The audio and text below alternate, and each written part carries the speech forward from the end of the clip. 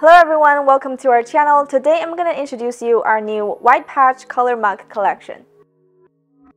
So these two color mugs are one of our best sellers of all time, so we wanted to offer you with more colors for you to choose from.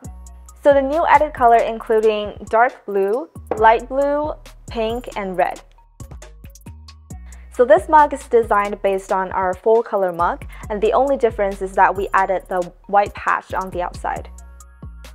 So the white patch design can help you to imprint full color and really vibrant images, and it also helps the images to stand out from the color surface. Alright, so next I'm going to show you how to print on this mug. First of all, set temperature to 180 centigrade and time to 15 seconds.